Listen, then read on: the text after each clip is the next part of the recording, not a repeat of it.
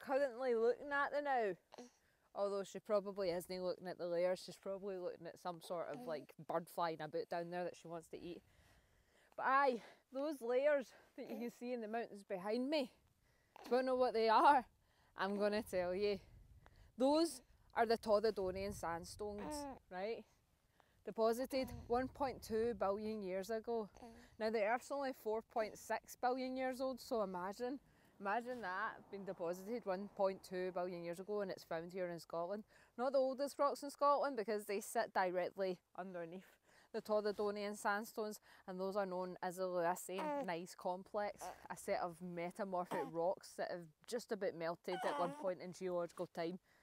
Now, the Torridonian Sandstone is up to 1.2 billion years old, meaning it was deposited before complex life exists. So there's no fossils in it.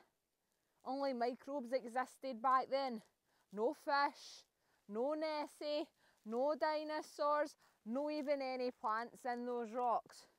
They were laid down by ancient river systems, sediment that flowed down into deltas and all that.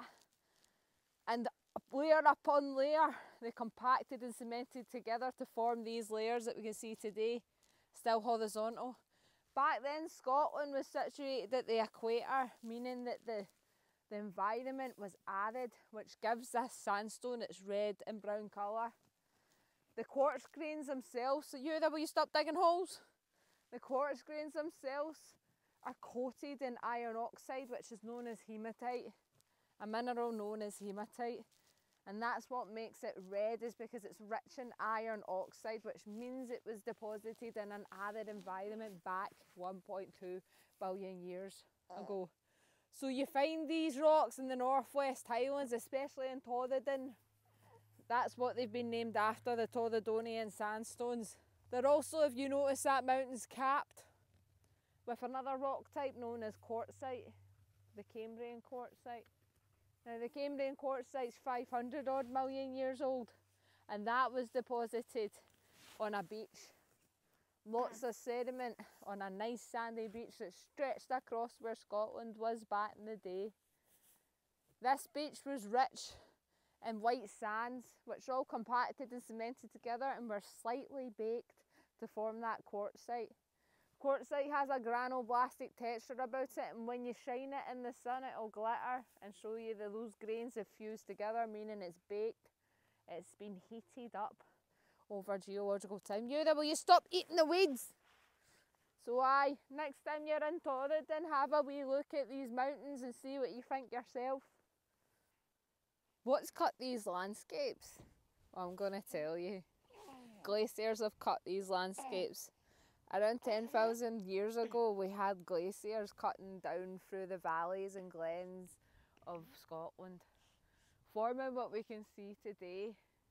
These massive glacial ice bulldozers cut away at the sides of the valleys, creating these U-shaped valleys, which are steep slopes and flat bases. So we fast forward a few billion years and we have what's known as the ice ages. 10,000 years ago was the last one, and ice came down these valleys, cutting away at the sides of them, creating what's known as the U-shaped valley that we see today, or in Scotland what's known as a glen.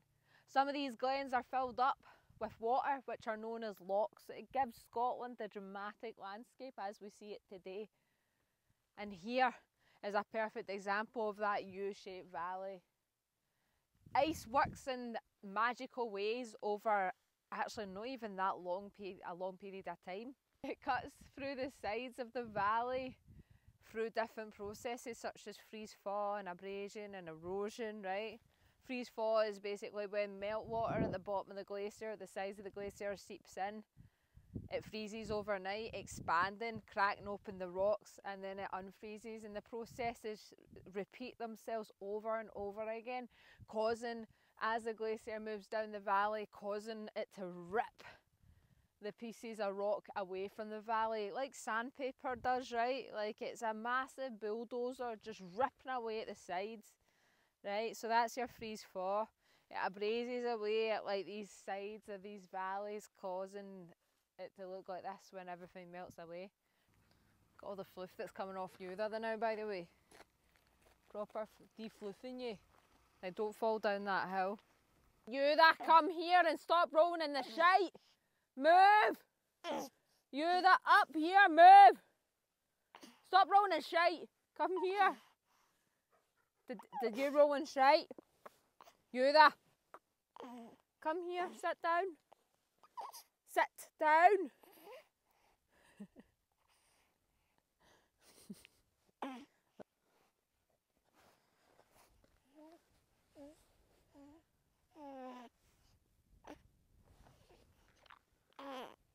Look at how stunning you are, baby girl.